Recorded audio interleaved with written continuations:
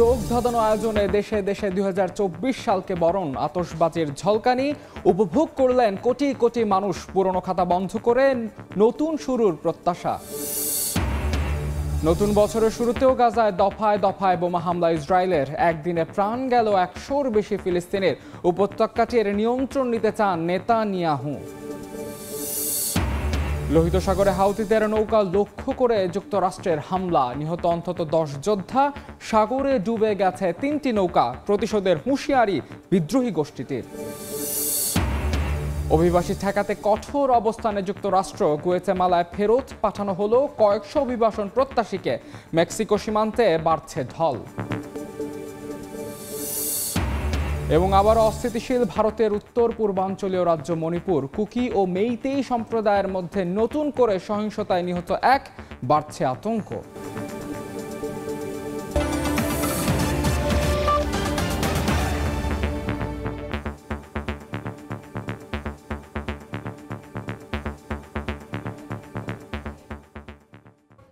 আন্তর্জাতিক সময়ের সঙ্গে আছে আমি মোহাম্মদ মাহাদ ইসলাম ধ্রুব। 2023 সালকে বিদায় জানিয়ে খ্রিস্টীয় নববর্ষ 2024কে বরণ করে নিচ্ছে ব্রাজিল। সরাসরি চলে যাচ্ছে সেখানে।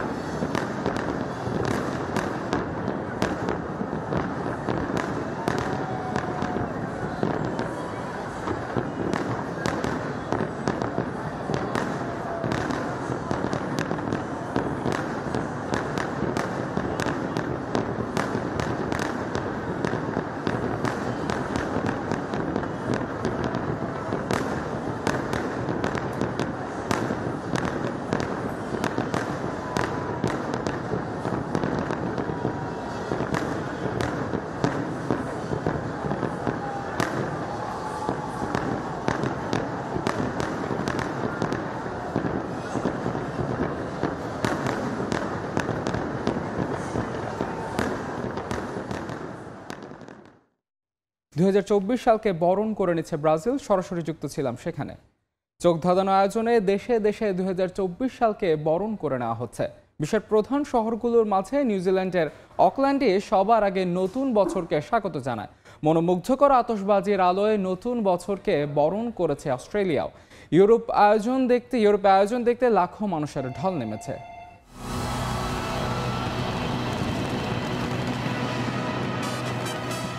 এ যেন আলোর ঝর্ণা। সোনালী রঙের স্রোত থেকে চোখ সরানো দেয়, আর আকাশ উজ্জ্বল হয়ে উঠেছে আতশবাজির বর্ণিল আলোক ছটায়। চোখ ধাঁধানো এই আতশবাজির প্রদর্শনী নতুন বছরকে বরণ করে নিতে ঘড়ির কাঁটায় ঠিক 12টা বাজতেই 2024 সালকে এমন জমকালোভাবে বরণ করে নিল অস্ট্রেলিয়াবাসী। প্রতি বছরের মতো এবছরও দেশটির সিডনির হারবার ব্রিজ ও অপেরা হাউস ঘিরে এই উৎসবের আয়োজন হয়। সিডনি অপেরা হাউসের 50তম বার্ষিকী স্মরণে 2024 সালের নতুন বছরকে স্বাগত জানিয়েছে একটি জমকালো আতশবাজি প্রদর্শনের মাধ্যমে। 12 মিনিট ধরে চলে আতশবাজির আলোর খেলা। আয়োজকরা জানিয়েছেন 8.5 টনের বেশি আতশবাজি ব্যবহার করা হয়েছে প্রদর্শনীটিতে। তবে অস্ট্রেলিয়ার আগে নতুন বছরকে বরণ করে নেয় নিউজিল্যান্ড। স্থানীয় সময় রাত 12টা বাজতেই নিউজিল্যান্ডের অকল্যান্ড শহরের বিখ্যাত স্কাই টাওয়ার থেকে আতশবাজির আলোয় উজ্জ্বল হয়ে ওঠে আকাশ। ছিল লেজার লাইট এবং অ্যানিমেশন শো। দুবাইয়ের বুর্জ খলিফায় বরাবরের মতোই ইংরেজি নতুন বছরকে বরণ করে নিতে ছিল ব্যাপক আয়োজন, যা উপভোগ করেন লাখো পর্যটক। ইউরোপের দেশ ফ্রান্সেও নতুন বছরের আয়োজন দেখতে ভিড় করেন লাখো মানুষ। নতুন বছর সবার জন্য নিয়ে আসবে শান্তি, এমন প্রত্যাশা সবার। জার্মানিতেও নানা আয়োজনে নতুন বছরকে স্বাগত জানানো হয়। ছিল আলোর ঝলকানি, যা মুগ্ধ করেছে দর্শনার্থীদের। হংকংও সাড়ম্বরে বরণ করে নিয়েছে 2024 সালকে। ভিক্টোরিয়া হারবারে 12 মিনিটের আতশবাজি প্রদর্শনের মাধ্যমে হংকং স্বাগত জানিয়েছে নতুন বছরকে। জমকালো আতশবাজি দিয়ে 2024 সালকে স্বাগত জানিয়েছে তাইওয়ানও। 5 মিনিট ধরে চলে আতশবাজির খেলা। এই বছরে নববর্ষের আতশবাজির থিম ছিল রঙিন বিশ্ব। এই আতশবাজির প্রদর্শনী দেখতে রাস্তায় দর্শনার্থীদের ভিড় হয়। নতুন বছরকে বরণ করে নিল থাইল্যান্ডবাসী। চোখ ধাঁধানো আতশবাজির খেলায় মাতলেন স্থানীয় সহ পর্যটকরা। ইংরেজি নববর্ষকে স্বাগত জানাতে পাকিস্তানের করাচিতে জমকালো আয়োজন করা হয়। হাজারো মানুষ হাজির হন সেই আয়োজন দেখতে। নিজেদের ঐতিহ্যের মধ্য দিয়েই নতুন বছরকে স্বাগত জানালো জাপান, যা দেখতে ভিড় করেন অনেকে। এছাড়াও বিশ্বের বিভিন্ন দেশে নানা আয়োজনে নতুন বছরকে বরণ করে নেওয়া হচ্ছে। রাহানুল রানা, সময় সংবাদ। অল্প সময় পরে খ্রিস্টীয় নতুন বছরকে স্বাগত জানাবে নিউ ইয়র্কবাসী। প্রস্তুতি শেষ। বিস্তারিত জানাতে এই মুহূর্তে নিউ ইয়র্কের টাইমস স্কোয়ারে আছেন হাসানুজ্জামান সাকি। সরাসরি যাচ্ছে তার কাছে। ধন্যবাদ। আমি এখন দাঁড়িয়ে আছি সেই বিশ্বখ্যাত যে বাণিজ্যিক রাজধানী নিউ ইয়র্কের সেই ঐতিহাসিক বল ড্রপ, সেই বল ড্রপের পাদদেশে। আর কয়েক ঘন্টা পরেই, আর মাত্র 2 ঘন্টারও কম সময় পরে এইখানে বল ড্রপ পড়বে। এই উপর থেকে বল ড্রপ নামবে। ইতিমধ্যে এখানকার যারা আয়োজক তারা কিন্তু বল ড্রপের একটা রিহার্সালও করে ফেলেছেন। আপনি দেখতে পাচ্ছেন যে বিপুল সংখ্যক মানুষ তারা কিন্তু আনন্দে সামিল হয়েছেন। আর সেইখানে শুধু নিউ ইয়র্কের মানুষ নয়, নিউ ইয়র্কের বাইরে বিভিন্ন যুক্তরাষ্ট্রের বিভিন্ন অঙ্গরাজ্য থেকে মানুষজন যেমন এখানে এসেছেন, তেমনি যুক্তরাষ্ট্রের বাইরে বিভিন্ন দেশ থেকে কিন্তু তারা এখানে এসে সমবেত হয়েছেন। কারণ ভৌগোলিক অবস্থানগত কারণে সবচেয়ে পশ্চিমের দেশ হওয়ায় যুক্তরাষ্ট্রে কিন্তু সবার শেষে নতুন ইংরেজির যে বর্ষ 2024 সেইটিকে বরণ করে নেওয়ার জন্য এখন প্রস্তুত। এখানে প্রায় 10 লাখ মানুষ রয়েছে এবং এই যে বিভিন্ন ভাষাভাষীর মানুষ, সেই মানুষগুলোর বাইরে কিন্তু বাংলাদেশিরাও রয়েছেন এবং নিরাপত্তা ব্যবস্থা বেশ কঠোর। কয়েক স্তরের নিরাপত্তা ব্যবস্থা এখানে নেওয়া হয়েছে। এখন আমরা অপেক্ষা করছি। এখানে সাংস্কৃতিক অনুষ্ঠান হচ্ছে দুই পাশেই এবং সবাই তাদের মতো করে আনন্দ উৎসব পালন করছেন। গান বাজনা হচ্ছে, নৃত্য হচ্ছে, ফানুস, এখানে আতশবাজির উৎসব হবে কিছুক্ষণ পরে। বল ড্রপ নিয়ে এখন যে উৎসব, সেই উৎসবের আমেজে কিন্তু আমরা দেখতে পাচ্ছি যে সবাই এখানে আনন্দে সামিল হয়েছেন, সবাই নাচ করছেন। এখন আমরা সেই বল ড্রপের অপেক্ষায় রয়েছি। সেই ইংরেজি নববর্ষের নতুন সেই দিন শুরু হবে, যে নতুন বছরটি আসছে, সেই নতুন বছরটি নানা কারণেই খুব গুরুত্বপূর্ণ।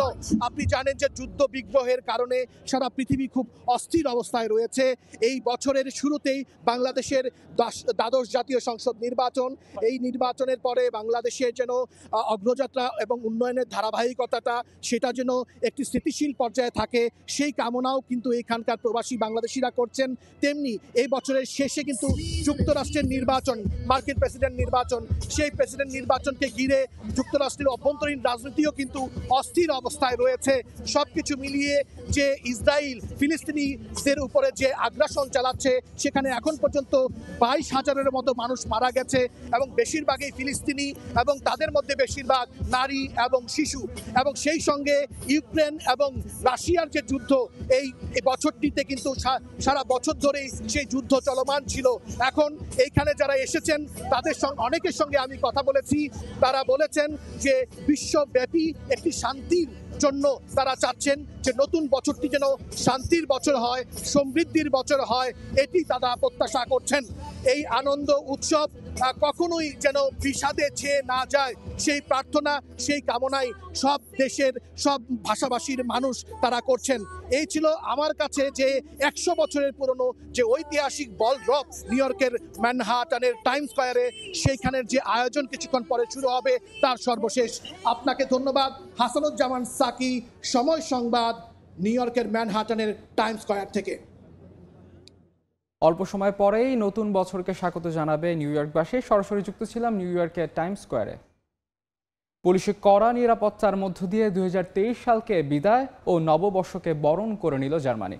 আতশবাজি আর মনোমুগ্ধকর আয়োজনে স্বাগত জানানো হয় নতুন বছরকে। জার্মানি থেকে বর্ষবরণের বিস্তারিত জানাচ্ছেন বিটু বড়ুয়া।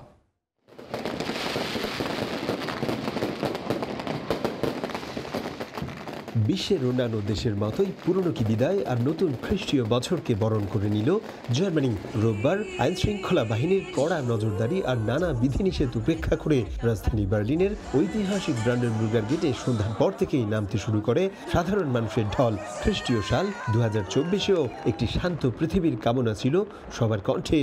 সবার সৌভাগ্য ও সুস্বাস্থ্য কামনা করছি। আগামী বছরের জন্য সবাইকে হ্যাপি নিউ ইয়ার। 2024 সালে সবাইকে শুভ নববর্ষের শুভেচ্ছা। We are happy to be here in Berlin and we wish you all for the people good luck. বর্ষবরণের রাতে বড়সড় কোনো অপ্রীতিকর ঘটনা না ঘটলেও কোলনের বিখ্যাত গির্জায় নাশকতার পরিকল্পনার অভিযোগে তাজিকিস্তানের বংশোদ্ভূত 3 জনকে গ্রেফতার করে স্থানীয় পুলিশ। স্থানীয় সময় ঠিক রাত 12টায় যথারীতি শুরু হয় মনোমুগ্ধকর আতশবাজির ঝলকানি। এর আগে নতুন বছরে জার্মানির আবহমান ঐতিহ্য আর সংস্কৃতিকে বুকে ধারণ করে ঐক্যবদ্ধ হয়ে দেশকে এগিয়ে নেওয়ার আহ্বান জানান জার্মান প্রেসিডেন্ট ফ্রাঙ্ক ভাল্টার স্টাইনমায়ার ও চ্যান্সেলর ওলাফ শলজ। গেল বছর অনেক অর্জনের মধ্যেও অপূরণীয় প্রত্যাশাও কম ছিল না। তাই তো 2024 সালেই হোক সবার জন্য সুস্বাস্থ্যের, সৌভাগ্যের, একই সাথে স্বপ্ন পূরণের বছর, এমন প্রত্যাশা স্থানীয় জার্মান সহ সকল প্রবাসী বাংলাদেশিদের। জার্মানি থেকে বিটু বড়ুয়া, সময় সংবাদ। নতুন বছরের শুরুতেও গাজায় বোমা বর্ষণ অব্যাহত রেখেছে দখলদার ইসরায়েলি বাহিনী। একদিনে তাদের হামলায় প্রাণ হারিয়েছেন 100-র বেশি ফিলিস্তিনি, আহত হয়েছেন প্রায় 300। এদিকে গাজা ভূখণ্ড ও মিশর সীমান্ত এলাকা ইসরায়েলের নিয়ন্ত্রণে থাকা উচিত বলে মন্তব্য করেছেন প্রধানমন্ত্রী বেনিয়ামিন নেতানিয়াহু।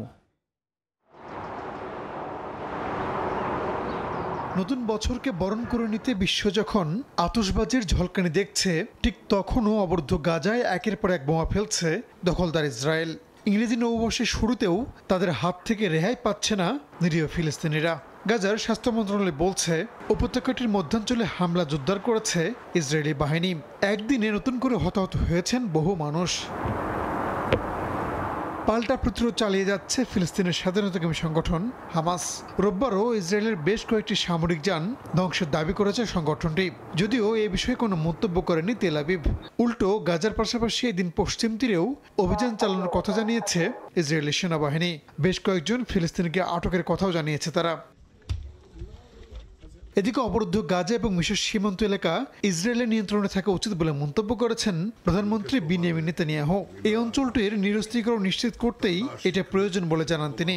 একই সঙ্গে হামাসকে পরাজিত করে তাদের হাতে জিম্মি থাকা ইসরায়েলি নাগরিকদের ফিরিয়ে আনার প্রতিশ্রুতি দিয়েছেন নেতানিয়াহু।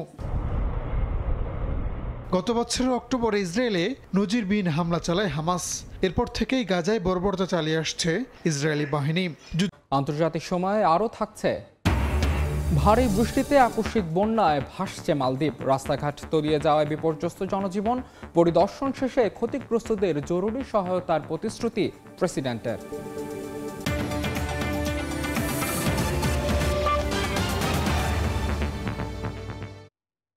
লোহিত সাগরে ইয়েমেনের হাউতি বিদ্রোহীদের নৌকা লক্ষ্য করে হামলা চালিয়েছে যুক্তরাষ্ট্রের নৌবাহিনী। এ হামলায় অন্তত 10 হাউতি যোদ্ধা নিহত হয়েছে। একই সঙ্গে বিদ্রোহী গোষ্ঠীটির 3টি নৌকা সাগরে ডুবে গেছে। নিজেদের যোদ্ধা নিহতের বিষয়টি নিশ্চিত করে প্রতিশোধের ঘোষণা দিয়েছে হাউথি। গেল কয়েকদিন ধরেই উত্তেজনা বিরাজ করছে লোহিত সাগরে। বিশ্বের বিভিন্ন দেশের বাণিজ্যিক জাহাজে হামলা চালিয়ে আসছে ইয়েমেনের হাউতি বিদ্রোহীরা।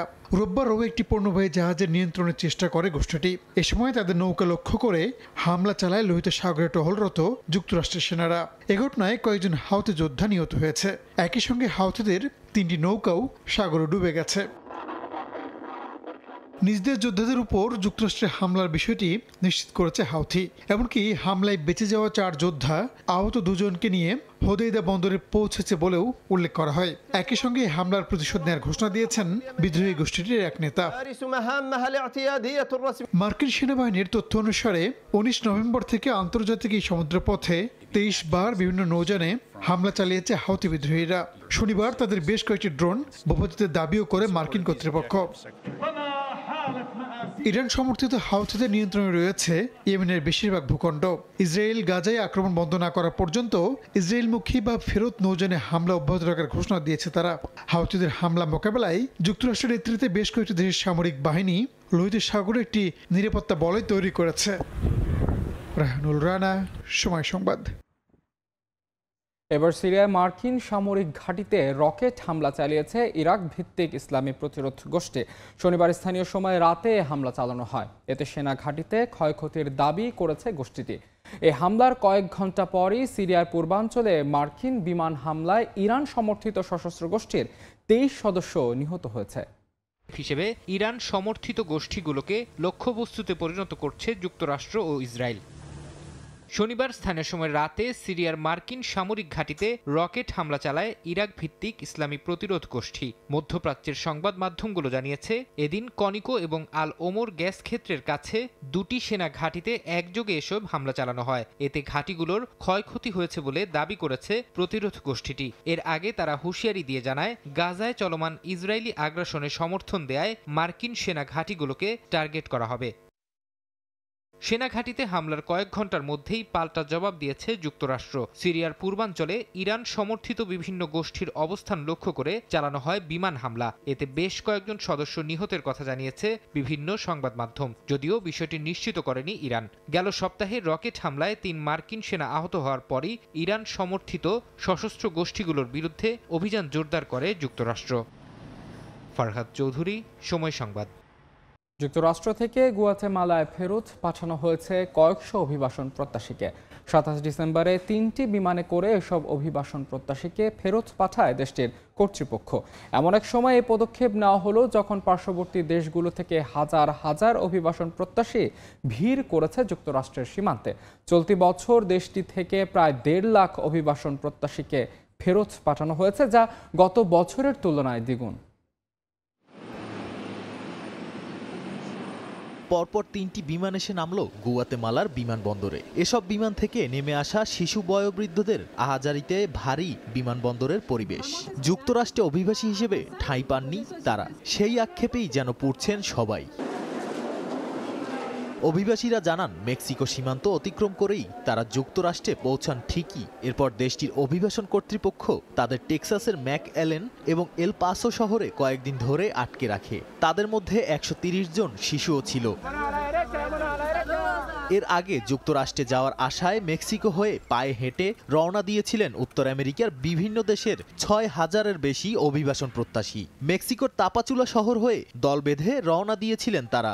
নিজ নিজ দেশের অভ্যন্তরীণ অস্থিরতা, অর্থনৈতিক দুরবস্থা এবং জলবায়ু পরিবর্তনের নেতিবাচক প্রভাব থেকে বাঁচতে মাতৃভূমি ছাড়ার এই ঢল বলে ধারণা করা হচ্ছে।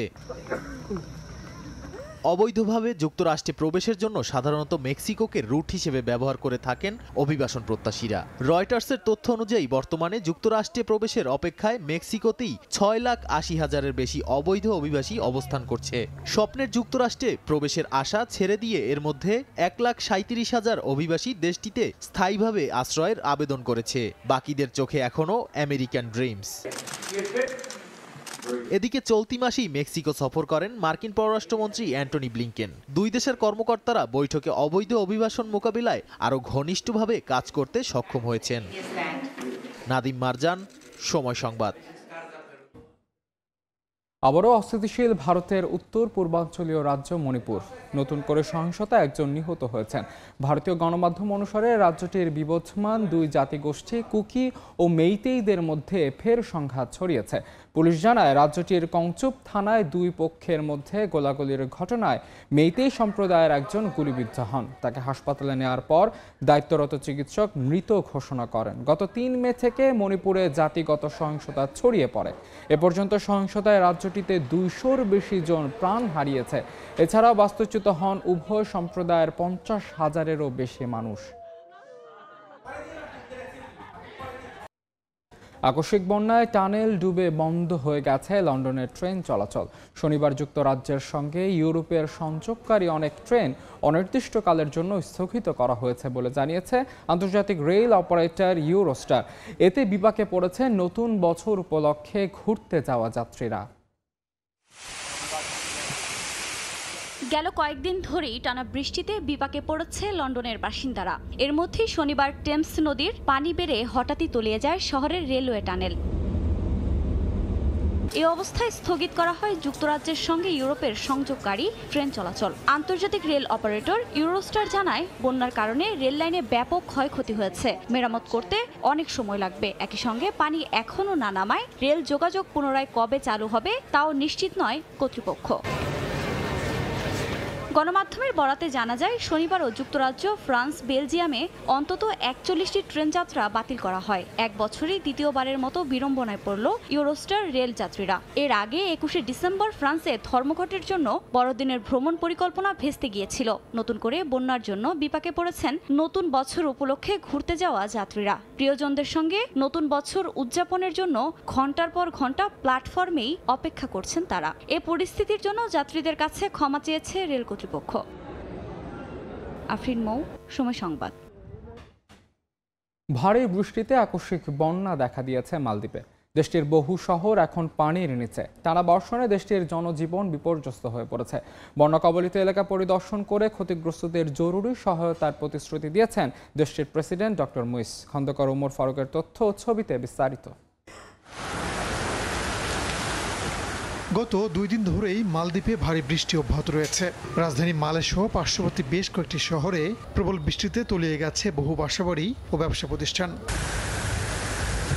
প্রতিকূল আবহাওয়ার কারণে অনেক দ্বীপে গাছ উপড়ে গেছে। রাস্তাঘাট তলিয়ে যাওয়ায় ব্যাহত হচ্ছে জনজীবন। পানিবন্দী হয়ে পড়েছেন হাজারো মানুষ। তাদের উদ্ধারে কাজ করছে জরুরি সেবার কর্মীরা। এদিকে এমন অবস্থায় দেশটির অভ্যন্তরীণ এবং আন্তর্জাতিক বহু ফ্লাইট বাতিল করা হয়েছে। এতে বিপাকে পড়েছেন বহু যাত্রী। বিমানবন্দরে এই অবস্থান করছেন অনেকে। বন্যায় ক্ষতিগ্রস্ত এলাকা পরিদর্শন করেছেন প্রেসিডেন্ট ডক্টর মুইজ এবং ভাইস প্রেসিডেন্ট হোসেন মোহাম্মদ লতিফ। এ সময় বাসিন্দাদের সঙ্গে কথা বলে ক্ষতিগ্রস্তদের জরুরি সহায়তার প্রতিশ্রুতি দেন তারা। সময় সংবাদ, মালদ্বীপ।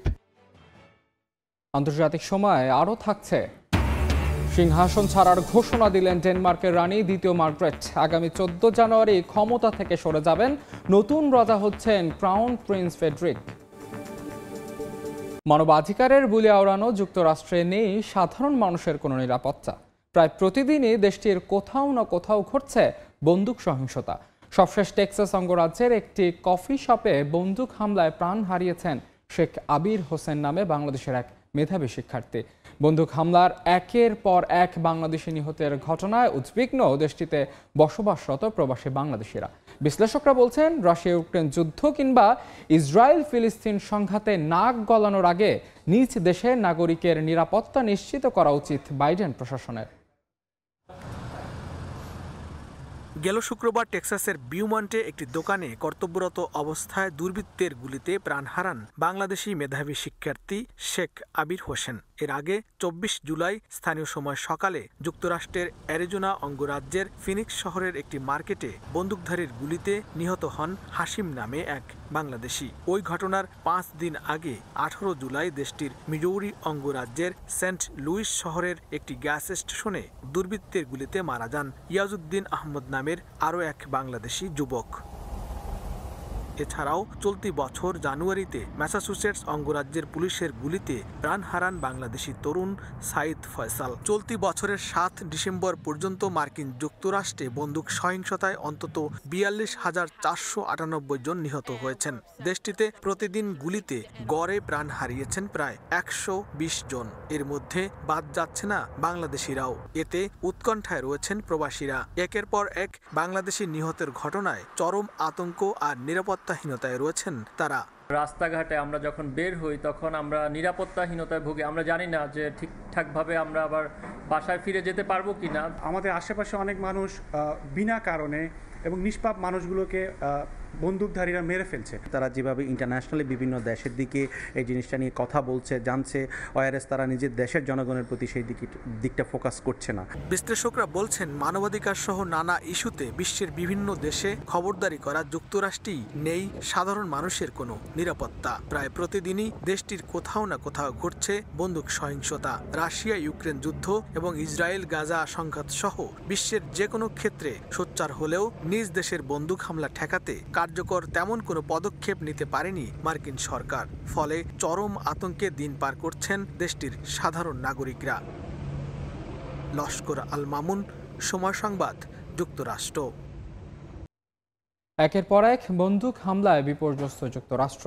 2023 সালে 650-টির বেশি বন্দুক সহিংসতার ঘটনা ঘটেছে পুরো দেশে। ডিসেম্বর পর্যন্ত গুলির ঘটনায় প্রাণ গেছে প্রায় 43,000 মানুষের। গবেষণা বলছে আগ্নেয়াস্ত্র নিয়ন্ত্রণ আইন জোরদার করা হলেও কিছু রাজ্যে বন্দুক বহনের বিধিনিষেধ শিথিল হওয়ার কারণে ঘটছে এমন সহিংসতা। এখন আর বন্দুকধারীর গুলিতে মানুষ হত্যার খবর শুনে চমকে ওঠে না যুক্তরাষ্ট্রবাসী।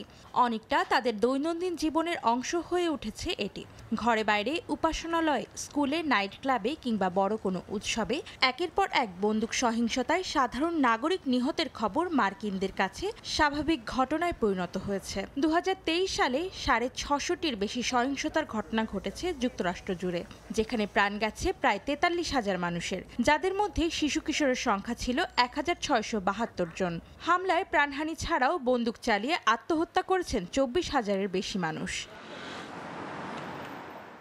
যুক্তরাষ্ট্রের নর্থ ইস্টার্ন বিশ্ববিদ্যালয়ের অধ্যাপক জেমস অ্যালান ফক্সের এক গবেষণায় দেখা গেছে সারা বিশ্বের তুলনায় যুক্তরাষ্ট্রে 4 গুণ বেশি বন্দুক সহিংসতার ঘটনা ঘটে। এর সঙ্গে জড়িতরা বেশিরভাগই উগ্র স্বভাবের। গবেষণায় আরও উঠে এসেছে কিছু অঙ্গরাজ্যে কোনো প্রকার বিধিনিষেধ ছাড়াই গোপনে বন্দুক বহনের অনুমতি দেয়ায় সহিংসতার মাত্রা ক্রমশ বেড়ে যাচ্ছে। মার্কিন গোয়েন্দা সংস্থা FBI এর জরিপ অনুযায়ী যুক্তরাষ্ট্রে যারা একা থাকেন তারাই বন্দুক রাখেন বেশি। দেশটিতে অর্ধেকের বেশি হত্যাকাণ্ডের ক্ষেত্রে হামলাকারী একাধিক অস্ত্রের মালিক। যুক্তরাষ্ট্রে সাংবিধানিকভাবেই বন্দুকের ব্যক্তিগত মালিকানার সুবিধা থাকায় এই হামলার হার অনিয়ন্ত্রিতভাবে বেড়েই চলেছে বলে ধারণা বিশেষজ্ঞদের। অন্তরা সেন, সময় সংবাদ। দেখছেন আন্তর্জাতিক সময়। সামরিক সক্ষমতা বাড়াতে আবারও মহাকাশে গোয়েন্দা উপগ্রহ পাঠানোর ঘোষণা দিয়েছে উত্তর কোরিয়া। নতুন বছরে 3টি গোয়েন্দা উপগ্রহ মহাকাশে পাঠানো হবে বলে জানিয়েছে দেশটির রাষ্ট্রীয় গণমাধ্যম। 2024 সালে বিশ্ব উত্তর কোরিয়াকে নতুন করে দেখবে বলেও ঘোষণা দিয়েছেন কিম জং উন। এর আগে গত মাসে নিজেদের প্রথম গোয়েন্দা উপগ্রহ মহাকাশে পাঠানোর কথা জানায় উত্তর কোরিয়া। দেশটির দাবি, তাদের উপগ্রহ এরই মধ্যে যুক্তরাষ্ট্র এবং দক্ষিণ কোরিয়ার গুরুত্বপূর্ণ অবকাঠামোর ছবি পাঠিয়েছে। যদিও দেশটি এখন পর্যন্ত তাদের গোয়েন্দা উপগ্রহের পাঠানো কোনো ছবি প্রকাশ করেনি। 성과적으로 실현하며 전반에서 강력히 추진하여야 할 계속 큰 힘으로 নতুন বছরে সিংহাসন ছাড়ার ঘোষণা দিলেন ডেনমার্কের রানী দ্বিতীয় মার্গ্রেট। আগামী 14 জানুয়ারিতে তিনি সিংহাসন ত্যাগ করবেন। রানী হওয়ার 52 বছর পর দায়িত্ব ছাড়ছেন মার্গ্রেট। রোববার টেলিভিশনে নতুন বছর উপলক্ষে দেয়া ভাষণে আচমকা সিংহাসন ছাড়ার ঘোষণা দেন ডেনমার্কের রানী। ঘোষণায় তিনি বলেন, ছেলে ক্রাউন প্রিন্স ফেডরিকই হতে যাচ্ছেন নতুন রাজা। 1972 সালে বাবা ডেনমার্কের রাজা চতুর্থ ফেডরিকের মৃত্যুর পর ক্ষমতায় বসেন রানী দ্বিতীয় মার্গ্রেট। তার অবসরের ঘোষণায় ধন্যবাদ জানিয়েছেন ডেনমার্কের প্রধানমন্ত্রী।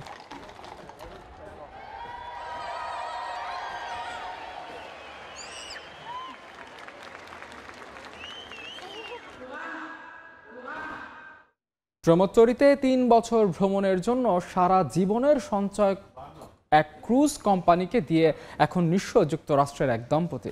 কিন্তু সব সম্পত্তি বিক্রি করেও ব্রহ্মচরিতে ভ্রমণের স্বাদ মেটেনি এই কারা এবং ইউসুফ দম্পতির। গত 1 মাস ধরে তারা আছেন তুরস্কের ইস্তাম্বুলে একটি হোটেল কক্ষে। ফেরত পায়নি অগ্রিম প্রদান করা অর্থ। ভ্রমণ পিপাসু মানুষের মানসিক ক্ষুধা মেটানোর অন্যতম মাধ্যম ভ্রমণ। আর সে ভ্রমণ যদি হয় নীল সাগরে ভেসে প্রমোত্তরিতে, তাহলে তো কথাই নেই। আবার সেই স্বপ্নময় ভেসে বেড়ানোর সময়সীমা যদি হয় টানা 3 বছর, তাহলে কেমন হবে?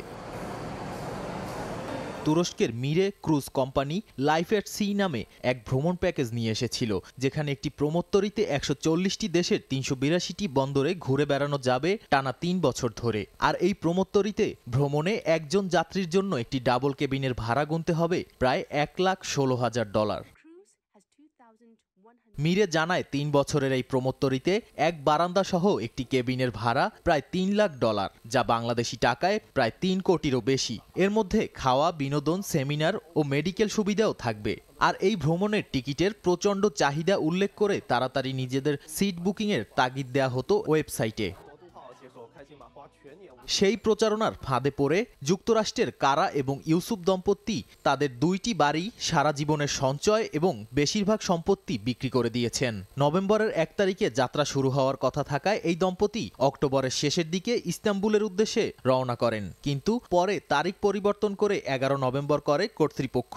নিরাপত্তা এবং পর্যাপ্ত টিকিট বিক্রি না হওয়ার অজুহাতে জাহাজ কোম্পানি যাত্রার তারিখ ও গন্তব্য পরিবর্তন করেন।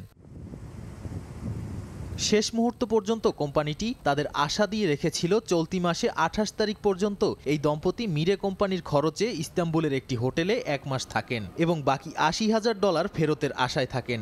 এই দম্পতি এখন বাকি টাকা ফেরত চান, নইলে নিঃস্ব হয়ে যাওয়ার আশঙ্কা করছেন তারা। এর আগে কোম্পানিটি জানিয়েছিল 1 ডিসেম্বরে যদি যাত্রা শুরু না করে তবে তারা বিকল্প কোনো গন্তব্য কিংবা ভ্রমণের জন্য পর্যটকদের থেকে নেওয়া অর্থ দ্রুত ফেরত দিয়ে দেবেন। মিরে কোম্পানির মালিক জানান তারা পর্যাপ্ত বিনিয়োগকারী এবং যথেষ্ট কেবিন বিক্রি করতে না পারায় এই যাত্রা স্থগিত করেছে। অন্যদিকে কোম্পানিটির ওয়েবসাইটে দেখা যাচ্ছে তার যাত্রা শুরুর তারিখ 2024 সালের নভেম্বরে নির্ধারণ করে রেখেছে, যদিও এটি এখনো স্পষ্ট নয় যে তারা আদৌ এই যাত্রা শুরু করতে চান কিনা। নাদিম মারজান, সময় সংবাদ। দেখছেন আন্তর্জাতিক সময়। বছরের শেষ সময়ে এসে যুক্তরাজ্য প্রবাসীদের জন্য চালু হলো বাংলাদেশের জাতীয় পরিচয়পত্র প্রদান কার্যক্রম। জাতীয় প্রবাসী দিবস 2023 উদযাপন অনুষ্ঠানে উদ্বোধন করা হয় এই কার্যক্রম। দীর্ঘদিনের দাবি বাস্তবায়িত হওয়ায় খুশি প্রবাসী বাংলাদেশিরা। বিস্তারিত শোয়েব কবিরের প্রতিবেদনে। ই পাসপোর্ট কার্যক্রম চালুর 2.5 মাসের মধ্যেই বাংলাদেশের জাতীয় পরিচয়পত্র প্রদান কার্যক্রমে অন্তর্ভুক্ত হলো যুক্তরাজ্য প্রবাসী বাংলাদেশিরা। শনিবার লন্ডনে বাংলাদেশ হাই কমিশনের বঙ্গবন্ধু লাউঞ্জে জাতীয় প্রবাসী দিবস 2023 উদযাপন করা হয়। এই সময় প্রধানমন্ত্রী শেখ হাসিনার সবশেষ লন্ডন সফরের প্রতিশ্রুতি অনুযায়ী জাতীয় পরিচয়পত্র প্রদান কার্যক্রমও চালু হয়। বহুল প্রতীক্ষিত এই দাবি বাস্তবায়ন হওয়ায় উচ্ছ্বসিত প্রবাসীরা। প্রবাসীর কল্যাণ, মর্যাদা আমাদের অঙ্গীকার। এদিকে অনুষ্ঠানে উপস্থিত ছিলেন বাংলাদেশি কমিউনিটির বিভিন্ন স্তরের নেতাকর্মীরা। গত 5 বছরে যুক্তরাজ্য প্রবাসীদের রেকর্ড সংখ্যক কনসুলার এবং ওয়েলফেয়ার সেবা প্রদান করা হয়েছে বলে জানান যুক্তরাজ্যে বাংলাদেশ হাই কমিশনার সাইদা মুনা তাসনিম। প্রবাসীদেরকে কনসুলার সার্ভিস বলেন, তাদের ওয়েলফেয়ার সার্ভিস বলেন। আমি জানি যে এখানে জমি জমা নিয়ে প্রবাসীদের অনেক সমস্যা, তার জন্য ডেডিকেটেড ওয়েলফেয়ার ডেস্ক খুলেছি আমরা, এবং সেই ডেস্কের মাধ্যমে আমরা কিন্তু প্রায় 4000-এর বেশি অ্যাপ্লিকেশন বাংলাদেশে পাঠিয়েছি। একই সাথে আমাদের এখানে রেকর্ড পরিমাণ, এই গত 2 বছরে আমরা 1 লাখের বেশি, 1,10,000-এর মতো শুধু এনভিআর দিয়েছি। যুক্তরাজ্যের মূলধারার রাজনীতি ছাড়াও বিভিন্ন পেশায় কর্মরত সফল এবং মেধাবী নতুন প্রজন্মের ব্রিটিশ ও আইরিশ প্রবাসী বাংলাদেশিদের ভূয়সী প্রশংসা করে অভিনন্দন জানান হাই কমিশনার। শোয়েব কবির, সময় সংবাদ, লন্ডন। এবার প্রবাসীদের নির্বাচনী ভাবনার খবর। আসন্ন নির্বাচন যেন সুষ্ঠু ও অবাধ হয় সে প্রত্যাশা প্রবাসী বাংলাদেশিদের। যে সরকারি আসুক, মুক্তিযুদ্ধের চেতনায় দেশ পরিচালনার আহ্বান তাদের। একটি সুষ্ঠু, অবাধ এবং নিরপেক্ষ নির্বাচনের আশা করছি। যারাই সরকার গঠন করুক, ওনারা সকলেই যেন আমাদের মহান মুক্তিযুদ্ধের যে 4টি মূল নীতি আছে তাকে কেন্দ্র করে বাংলাদেশের রাজনীতি করেন। অর্থনৈতিক এবং সামাজিক বৈষম্য তা থেকে উত্তরণের উপায় খুঁজে বের করতে হবে। আমরা যারা প্রবাসে বসবাস করছি, বিমানবন্দরগুলোতে হয়রানির শিকার হই, আমি আশা করব সরকার এই বিষয়ে যথাযথ ব্যবস্থা গ্রহণ করবেন। দেখছেন আন্তর্জাতিক সময়। আবারও বর্ষবরণের খবর। ইউরোপের সবচেয়ে জমকালো বর্ষবরণ উৎসব হয়েছে পর্তুগালের রাজধানী লিসবনে। ঘড়ির কাঁটায় ঠিক 12টা বাজতে টাগুস নদীর মাঝখান থেকে ছোড়া আতশবাজির আলো ছড়িয়ে পড়ে গোটা শহরে। বর্ষবরণের এই উৎসবে অংশ নেন লাখো মানুষ। রেজওয়ানা কাব্যের ক্যামেরায় তারিকুল হাসান আশিকের রিপোর্ট।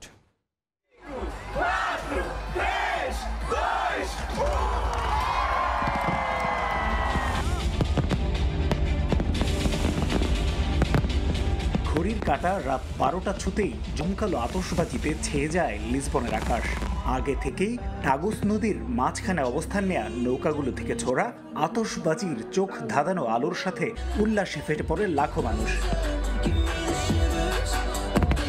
প্রিয়জনকে সাথে নিয়ে মনোমুগ্ধকর এমন আয়োজনের মাধ্যমে খ্রিস্টীয় নববর্ষকে বরণ করে নেয় লিসবনবাসী। টানা 20 মিনিট জুড়ে চলে আতশবাজির এমন আয়োজন। তারপর কনসার্টে গান পরিবেশন করেন শিল্পীরা। গানের তালে তালে নেচে গেয়ে বর্ষবরণের উল্লাসে মাতেন সব বয়সের নাগরিকরা। যোগ দেন প্রবাসী বাংলাদেশিরা।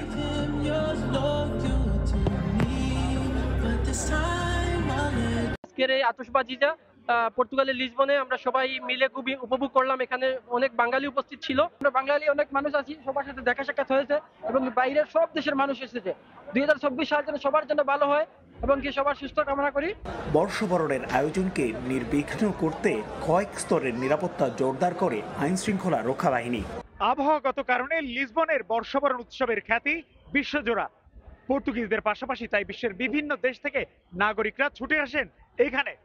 সবার একটাই প্রত্যাশা, সংকট কাটিয়ে নতুন বছর হবে স্বস্তির।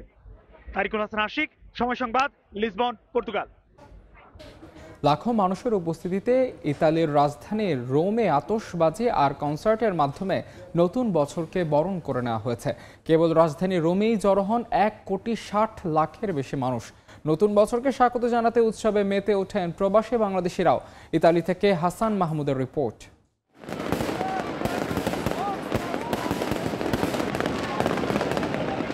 ঘড়ির কাঁটায় 12টা 1 মিনিট হতেই রোমের ঐতিহাসিক কলোসিয়াম ঘিরে নানা ধরনের বর্ণাঢ্য আতশবাজি শুরু হয়। এ সময় হাজার হাজার মানুষ উল্লাসে মেতে ওঠে। রোমের চির্কো মাসিমো চত্বরে আয়োজন করা হয় বিশাল কনসার্টের। 31st নাইটে পুরো রাজধানী ছিল আতশবাজিতে আলোকময়। এবার পুরো ইতালিতে 1,60,00,000 মানুষ উদযাপনে অংশ নেয় বলে জানায় স্থানীয় গণমাধ্যম। 31st নাইট উদযাপনে অংশ নেন প্রবাসী বাংলাদেশিরাও। প্রথমবার সেলিব্রেশনটা দেখতে কলাসিয়ামে এসেছি। এখানকার পরিবেশ, এখানে জনসমাগম দেখে আমার খুবই ভালো লাগছে। আশা করি সামনের বছর সবার ভালো কাটুক, সমৃদ্ধি, সবার নতুন বছরের শুভেচ্ছা, হ্যাপি নিউ ইয়ার। অর্থনৈতিক এই সংকটের সময় যে এত মানুষ আসছে এখানে, মানে এটা দেখে খুবই ভালো লাগছে। রোমের পাশাপাশি ইতালির অন্যান্য শহরে ছিল জমকালো আয়োজন। বিভিন্ন এলাকায় আতশবাজির ঝলকানি আর নানা আয়োজনে বরণ করে নেওয়া হয় খ্রিস্টীয় নতুন বছরকে। ইতালির রোম থেকে হাসান মাহমুদ, সময় সংবাদ। আন্তর্জাতিক সময়ের শীর্ষ সংবাদ জানিয়ে দিচ্ছে আরেকবার।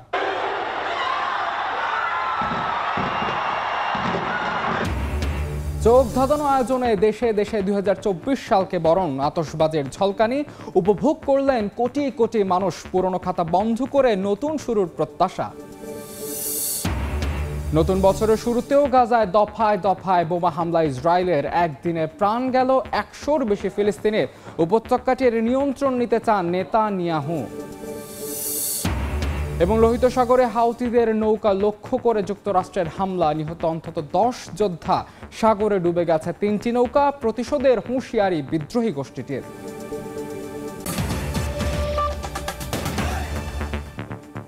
এই ছিল আন্তর্জাতিক সময় সংবাদের সঙ্গে থাকবেন রাইসা জান্নাত।